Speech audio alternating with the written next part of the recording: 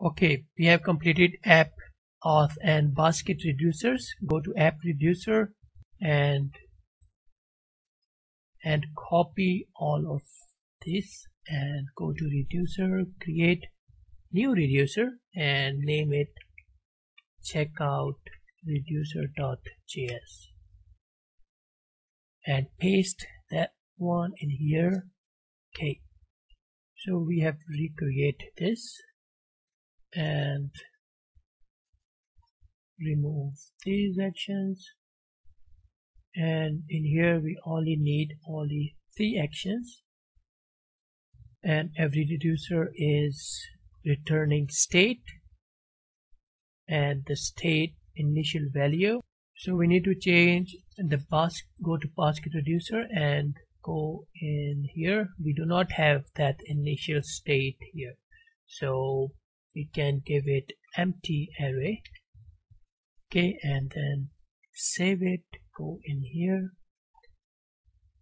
So we can change it with default state.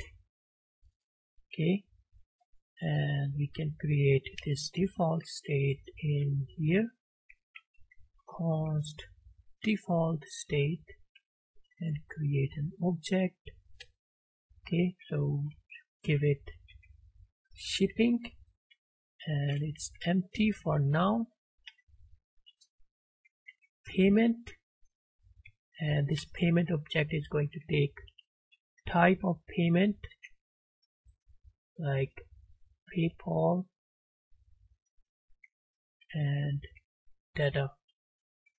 Okay, and in the next version of this project we will be actually adding PayPal to our project.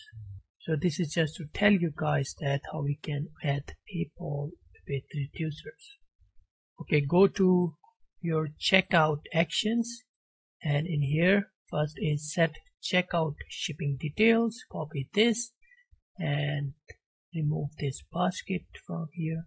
Go to checkout reducer and paste it in here. So with loading we have to change it with shipping, and then go back to your checkout actions. Next is checkout payment details.